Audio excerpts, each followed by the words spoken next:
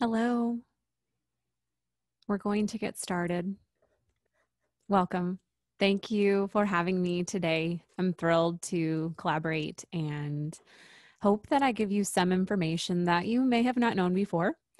Maybe it's information that you're brushing up on because you've heard it once, but hopefully, regardless of where you're coming from with knowledge level, you'll be able to use some things right away in either your own practice or your students' practice in the future. And better your own life because of what I'm sharing today. This PowerPoint presentation is entitled Me, an SLP and Laryngology, a Singer's Guide to Vocal Health. I first want to say who I am. I'm Christy Knickerbocker. I'm a speech language pathologist, and I specialize in the singing voice. I have a private practice in Fort Worth, Texas called A Tempo Voice Center. And here I treat a variety of voice and upper airway disorders.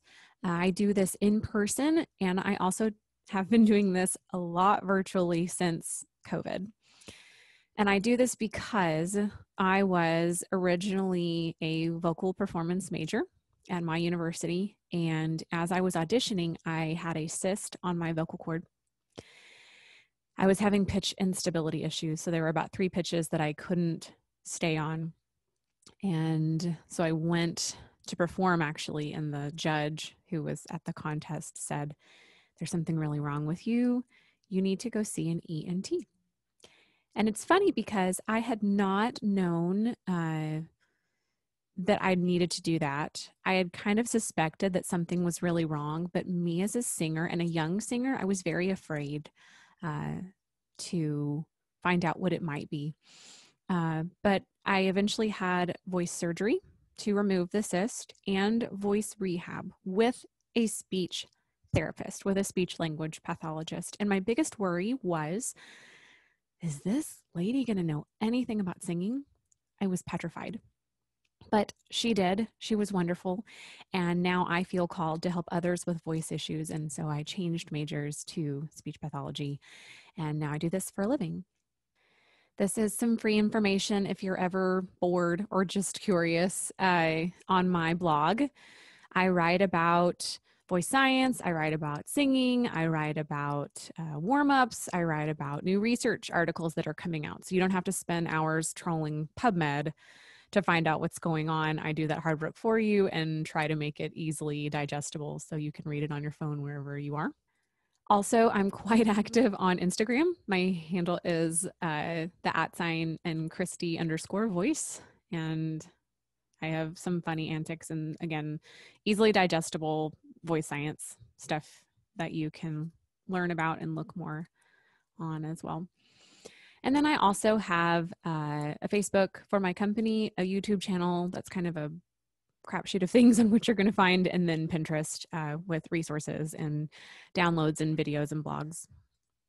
And then if you want some free things, you can go to atempovoicecenter.com/join our voice community with dashes in between each word and get free downloads and get up-to-date information. Whenever I release a new blog, if ever I release a new product, usually it's with a discount, you get those emails. So let's first start with what is ENT/otolaryngology. Maybe you've used these terms interchangeably. If so, you're right on. Maybe you think that this is a completely different sect of physician. They're actually the very same thing. Otolaryngology is just the fancy word for an ear, nose, throat physician. And then we shorten that to ENT. And that is not the same as an EMT. So someone who would show up in an ambulance if you were in a car accident. But these physicians diagnose and treat anything related to upper airway disorders, upper respiratory issues, nose or breathing ailments, swallowing problems, ear issues, and if you start having voice issues. Usually, not always, your primary care physician refers you if they suspect you need specialized care. So that tier usually looks primary care or PCP to ENT. And then if it's something that the general ENT feels like needs specialized care, or if the stakes are really high, they send you to a subspecialty of ENT that we'll talk about.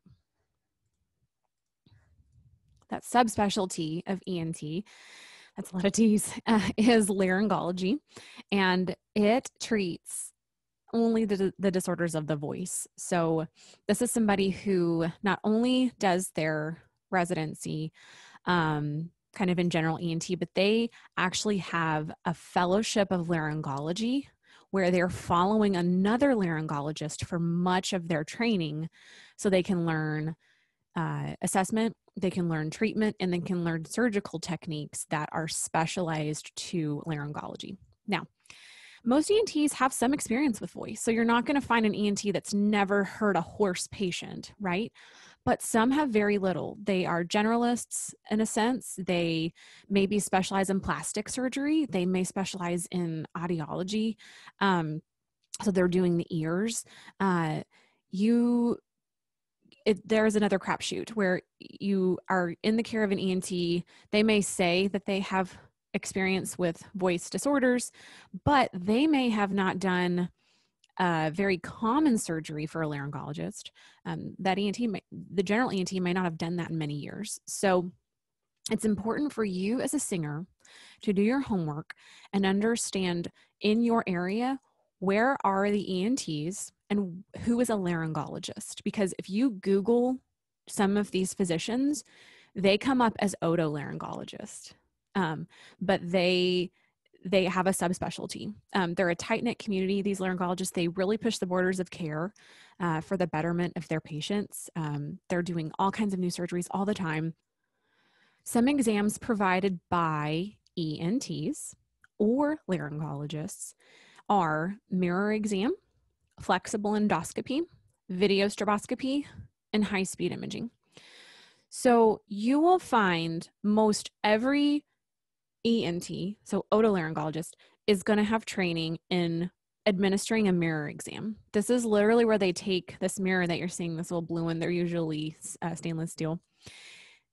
They look in your mouth with it, they stick it to the back of your tongue, and they say, oh, looks like you got something there. Okay, really difficult to see. You probably might gag unless they administer some sort of topical anesthetic.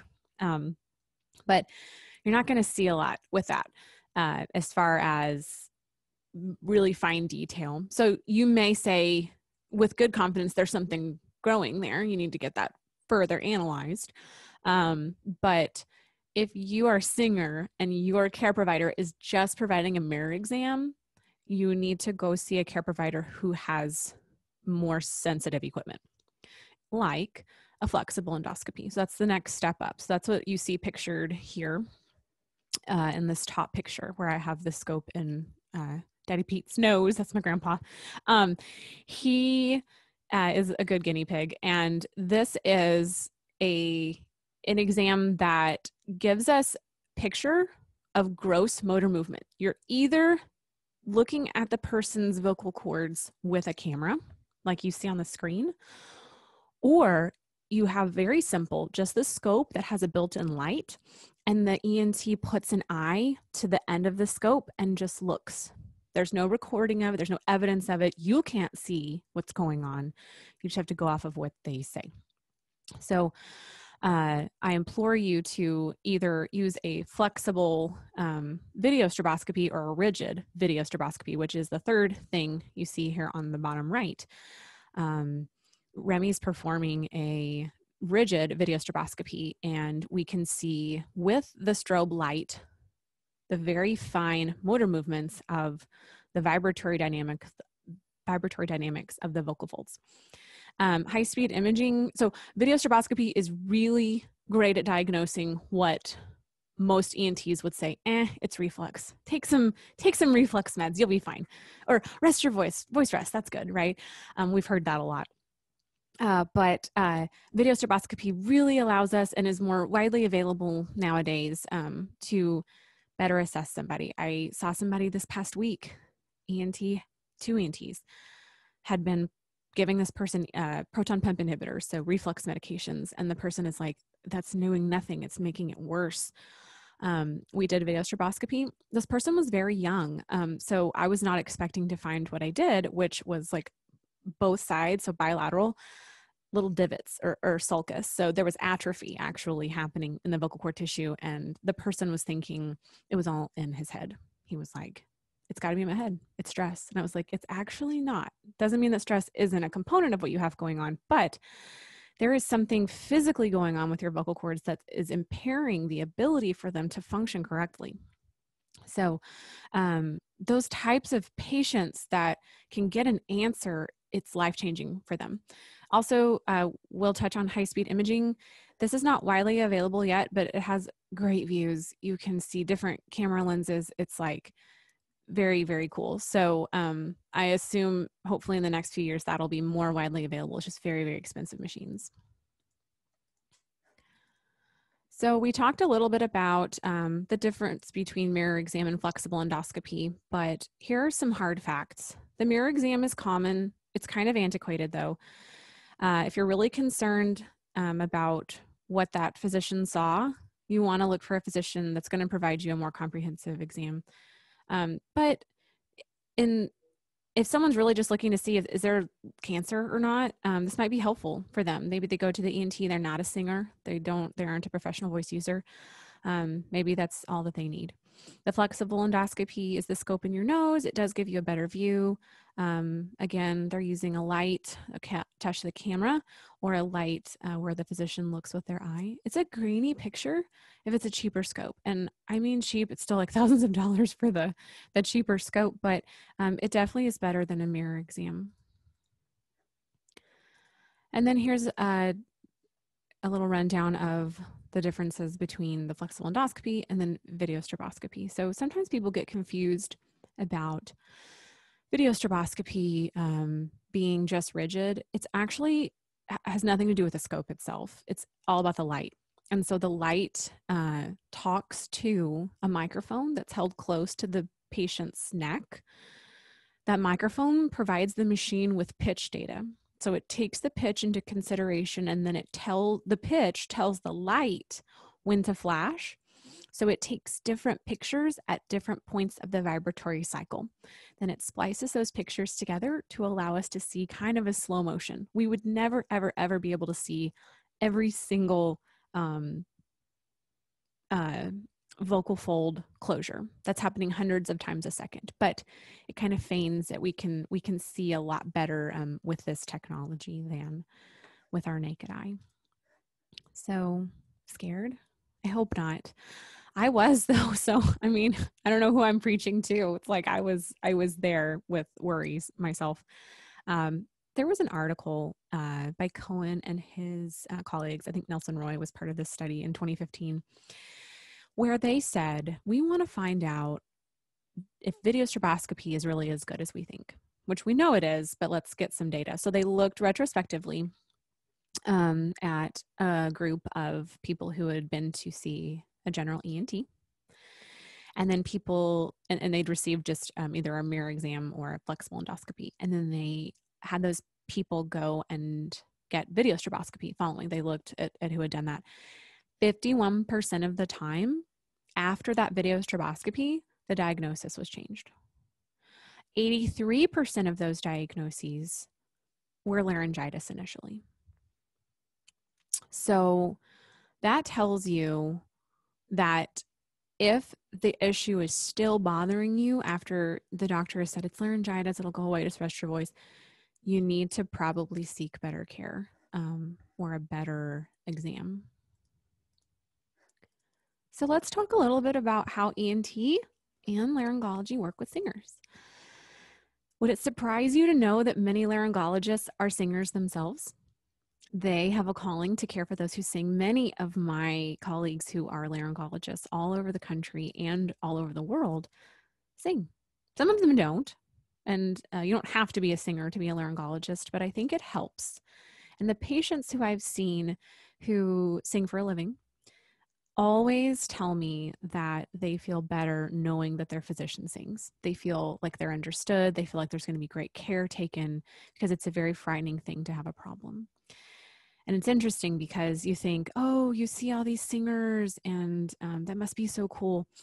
It's actually sad, because the time when I see these singers is the scariest time in their life. Like, they are in a hard place. So it's not always exciting. It's like I'm the detective. I say, here's what I'm going to help you do, and I understand the scared feeling that you have, the worry, and we're going to get through this together. Laryngologists can be preventative. They can provide baseline exams if you know right now that you're going to be a vocal athlete for life. And then I think another thing to let you know on, not all problems require surgery. So there is an argument for voice rest, but you're not always going to have to go under the knife for the voice problem. So I think singers are scared. They're going to just drop me in the operating room and I'm going to have, a botched surgery and I'm never going to sing again. And they just think, I'd rather not know. Right. So just knowing that. But what does the American Academy of Otolaryngology recommend? If you have a voice change, and if you're a professional voice user, you're likely very aware of how you sound. If that change lasts longer than 2 weeks, you probably would be advised to go and get that checked.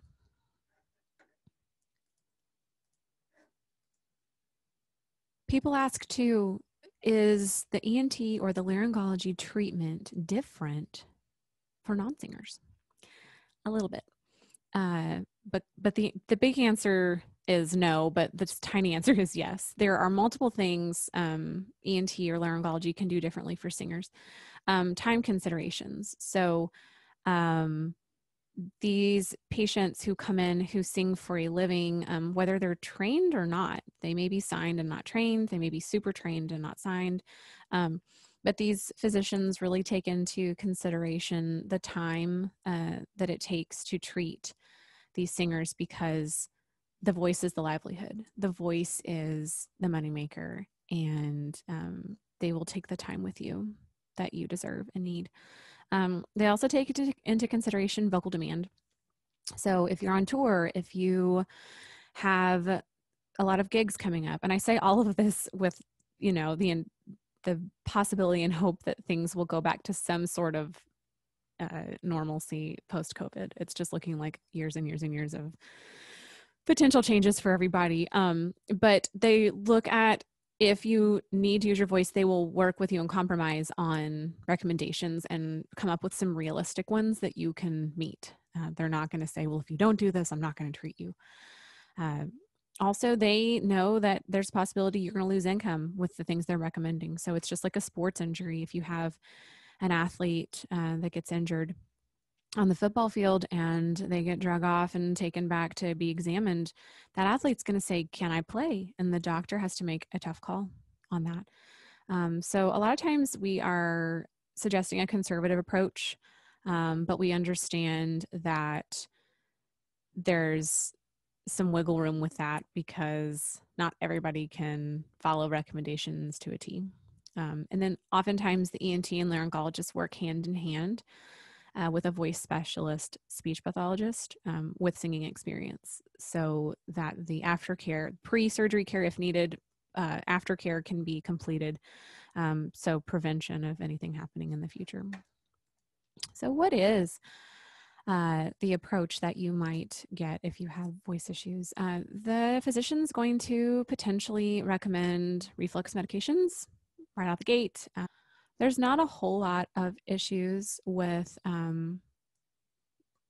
using a proton pump inhibitor for a short-term period of time. There is some research about osteoporosis risk for cis females following, I think, over a year's use. So they might treat with that. They might treat with antacids. They might treat you with sodium alginate, which is a kelp-based product that forms a little raft at the top of your stomach to keep reflux episodes from happening. And when we're on the topic of reflux, I do want to just mention that in popular culture today, when we hear the word reflux, we usually think acid reflux, right? I know I did.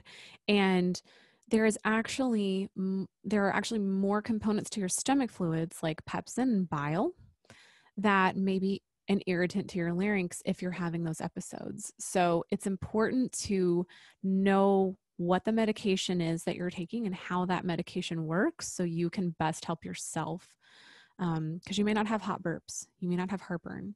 Dysphonia or problems with your voice may be the only thing that you are experiencing as a result of reflux. The physician might give you allergy medications.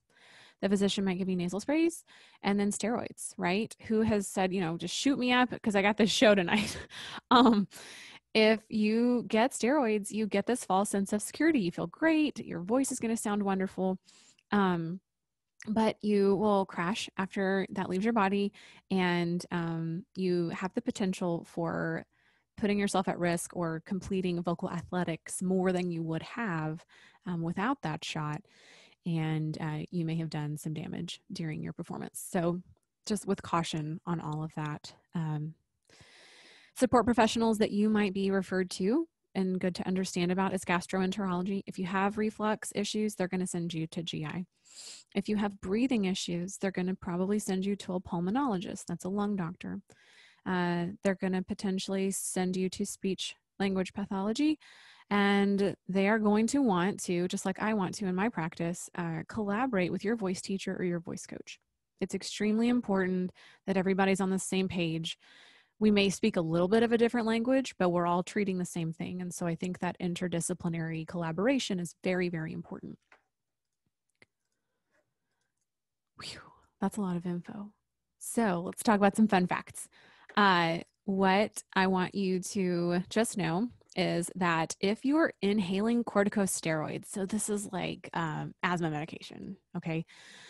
Or if you have bronchitis and they're giving you some steroids to help with the inflammation. If you're not, sometimes even if you do rinse your mouth after administration, but even if you do, you might get a fungal or yeast infection growing in your larynx, okay? So you may have some bad irritation, you may have laryngitis, and it all has to do with your the medication you're taking for another issue. I get asked about singing when you're sick. So if you're taking aspirin, or if you're taking ibuprofen, there was a NATS chat in 2014 where Dr. Sadaloff or Bob Sadaloff did a talk, and he talked about drugs, and finding that chat was really enlightening for me because I was able to learn that aspirin interferes with platelet function and can put you at risk for vocal hemorrhage for a long time. That stuff, the half-life of aspirin, it stays in your body for a long time, for 7 to 10 days. Ibuprofen, that's going to thin your blood, killing the pain, but thinning the blood and putting you at risk for vocal hemorrhage as well. But it leaves your body relatively quickly. So usually you're only at risk for about 24 hours from what Bob was saying, Dr. Sadaloff. And birth control, interestingly enough, if you are cis female, newer pills have less effect on the voice. So you may have noticed that if you're taking birth control, your voice sounds one way. If you get off of the birth control, your voice may have some changes. So there is an effect there that I think needs to be noted. If you have laryngitis or you have a cold, blood vessels are dilated and they're very delicate. So I think understanding why you have no voice, why you're having this issue, will help you better understand why it's hard. Your vocal folds with laryngitis is not a virus. That's another thing I want to tell you. Laryngitis is a description. It's inflammation of your larynx, which could include inflammation of your vocal folds, vocal cords. With fat, clunky, heavy vocal folds, it's really hard to get them to vibrate. And so if they're so full of fluid, you're trying to push through, you're really having them slammed hard together. And so they're already in a state of illness, and then you're asking them to do more acrobatics than they would normally. So it's so hard when someone says to me, but I have a show. And I'm like, yeah, but you're also sick. So it's a hard conversation to have about what's best for that person. Also, another little tidbit for cis females, menstruation, your vocal cords are going to swell during the premenstrual time.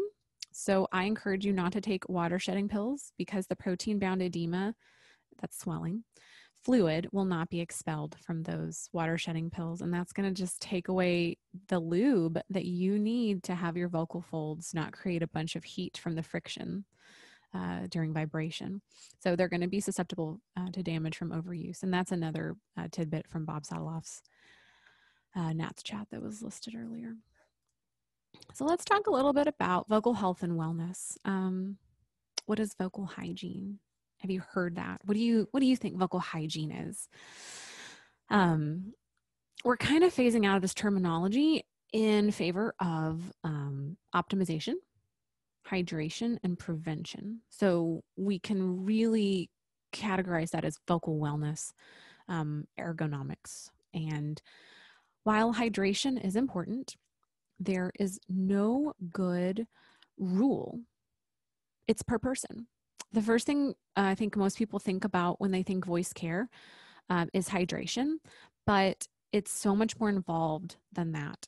And you might even, as wellness, consider speech pathology services for vocal efficiency and optimization. And this can be for speech, this can be for singing, because you don't change out your singing vocal cords for your speaking vocal cords. So it's all connected. And I think if I had a dime or a dollar when we worked with a singer on speaking voice, when the problem fixed itself in the singing voice, it's wild how things are connected, and we don't think about anything we're doing when we talk if we've had singing training. It's like it's different. There are 4 great tracts for voice rehabilitation, but there is a great argument for using these for habilitation or vocal disorder prevention. These include resonant voice technique, stretch and flow, semi-occluded vocal tract exercises, and vocal function exercises. You have likely done a lot of semi-occluded vocal tract exercises during your voice lessons. You just didn't realize they were called this. And you didn't realize that there's a family, maybe. And maybe you didn't realize that there's different and varying levels of back pressure that occur with them. So let's dive into each of these in detail. Resonant voice therapy, or resonant voice technique. This has roots with 2 men, Mark Madsen and Arthur Lessig. Speech language pathologist Kitty Bertolini Abbott was a pioneer and really packaged this, researched it, and then distributed that information so that we as speech pathologists could start speaking the same language, and we could make this replicable so that our patients could benefit, and we could really find out what about each component is making the biggest difference. The base of this is a forward focused hum with a relaxed larynx.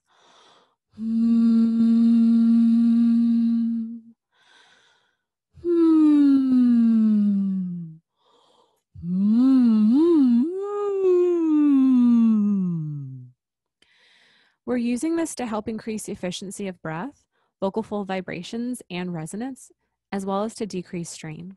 So I bet you didn't realize right then, as I was demonstrating, I was also getting my voice back to where it felt normal because I've been speaking for a little while. So the best part about delivering voice therapy is that when I'm demonstrating, I'm performing it for myself, truly. To know if you're doing it correctly, you feel vibrations in the front of your face, and it feels easy to perform. I'm going to caveat that with easy here, maybe not easy here when you're learning it, but it eventually should feel very easy in your brain the more you do it. This goes from basic training gesture of that to chanting, words, hum, mum, ma, some babbling like that, and then eventually to phrases and sentences. My mom mails me money. And then you can advance to using resonant voice technique with 100% of accuracy to able you to create sound while you're warming up, and then fade it down to maybe 50 or 60% of that, because if you talk like this, people will think you are on drugs. Promise. But learning how to do that at 100% and then tailoring it back down is something a speech pathologist can help you with. Another technique is stretch and flow. This has roots with Ed Stone and Robert Castile. It's the only approach that we know of yet to reduce laryngeal tension that eliminates voice. So that means it takes it down to a whisper, kind of. But it keeps articulation, the movement of your lips, teeth, and tongue, and breathing intact. And then the voice gets added back in. So it's perfect because it reduces vocal fold collisions being so hard or even at all, and then decreases strain.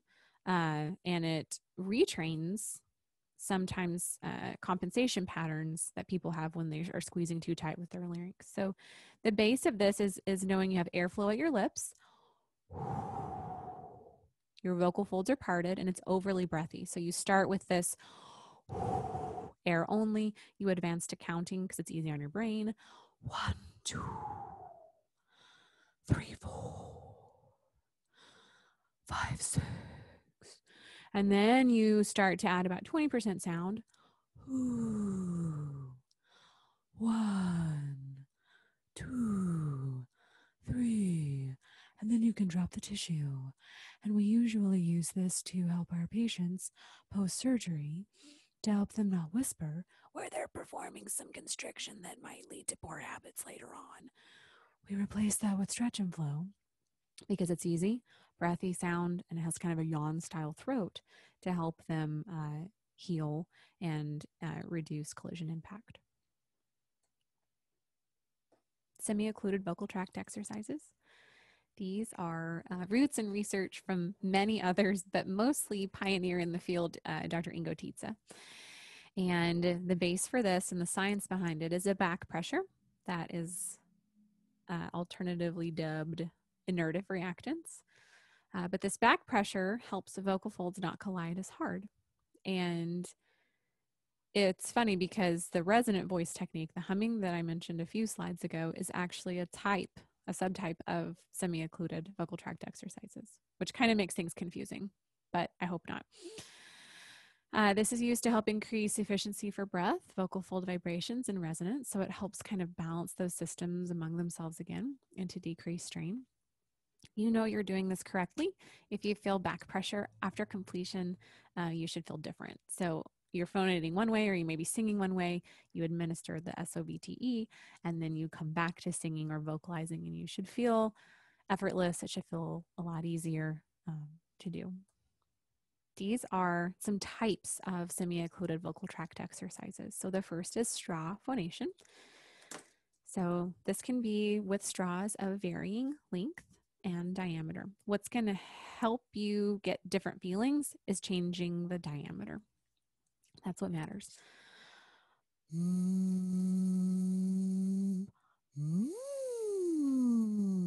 Might make it feel very different than but as long as you have airflow coming out the straw, you're doing it correctly. There's another type called lax vox, but straw phonation in a cup, and bubbles in a cup is what I call it too, where you're sticking the straw in water.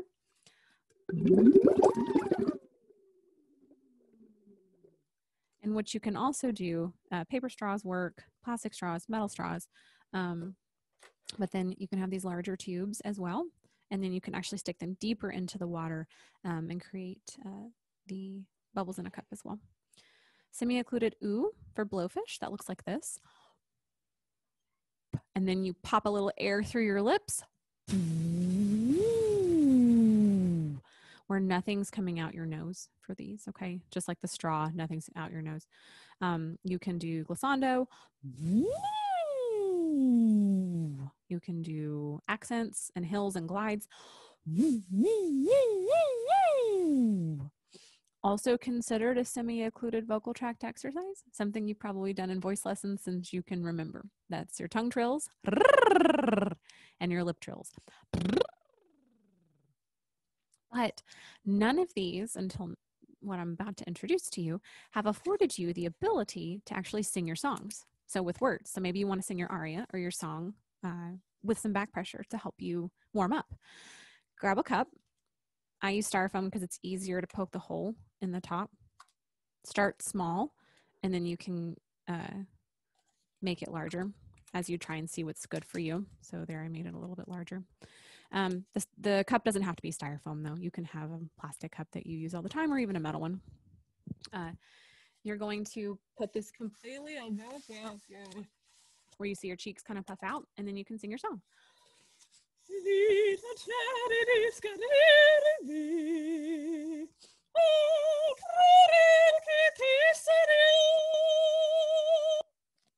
And then you can remove it.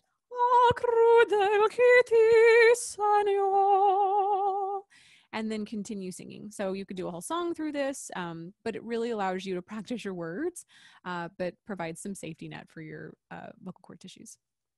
Same principle, but if you don't have a cup or you hate the cup, a lot of my sopranos are like, it vibrates and I hate it. You can wrap your hands around your mouth. So build up that pressure and create that. Phonemes, so sounds of a language. And ing. Phonemes oo and e. And then you also have the option to do kazoo phonation, because that will, with a post-it note, give you feeling as well. Where you feel vibration in the post-it note, and you're already kind of in that oo phoneme. The fourth is vocal function exercises. Roots in research here were from Joe Stemple and his team, and what they created was, like Kitty, a replicable exercise routine that they researched. And this creates back pressure as well, that inertive reactance. It's for injury prevention and rehab. This increases efficiency of breath, vocal fold vibrations, and resonance. We not only decrease strain here while we're doing this, but we improve stamina, because many of these exercises you're doing as long as you can. So you're kind of pushing and taxing your system. And then these are prescribed to be done twice a day. So let's go through what these look like. I'm going to demo the cis female recommendations because they feel better. It's harder for me to do the lower notes. You're going to take F4. And you're going to hold out everything your voice teacher told you never to do. This super bright forward nasal E as long as possible. Then you're going to stretch your vocal folds out. So you're going to tilt your larynx all the way forward, lengthening your vocal folds, going to a higher pitch. So you're going to glide that, though, with that blowfish oo. Then you're going to come back down and then contract the vocal folds. So the larynx will then tilt back and down this way.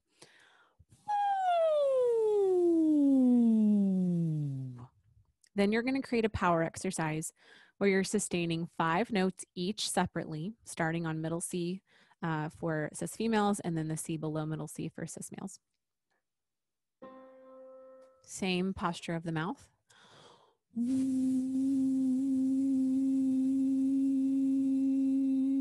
You'll hold that out as long as you can. Then you'll do the same thing for D, as long as you can.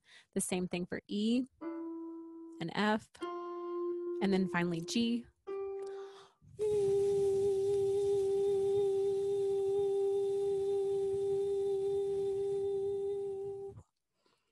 And then you'll repeat that. So those are all 4 steps, and you would do those twice a day prescription. Now, if you're seeing a speech pathologist, they may change or modify these for you based on your abilities or what is appropriate for you, but that's kind of a basic overview of things you can use for habilitation, okay? Let's talk also about phonotrauma prevention. So phonotrauma, that sounds like a scary word. It's anything that could cause potential damage to the tender tissues of the vocal folds or the vocal cords. We consider screaming, yelling, talking for long periods of time at an intense volume too, chronic throat clearing or coughing, singing with too much laryngeal strain. Now, I hesitate to say belting because belting can be done in a healthy way. And it can be also done in a very poorly coordinated way, just like classical singing can be done the same. So if you have good training, it's hard to know what good training is, though. That's why the voice science is so important, I think. But if you're doing any of those things, consider that phonotrauma and consider that that's potentially damaging to your vocal cord tissue. What do you prevent phonotrauma by doing? So proper training. So either a voice coach that you know and trust, a speech language pathologist, or working together with both of those professionals. warming up and cooling down using the things we just talked about: the resonant voice, the stretch and flow, the semi-occluded vocal tract exercises, and the vocal function exercises. Excuse me, there's my phonodrama.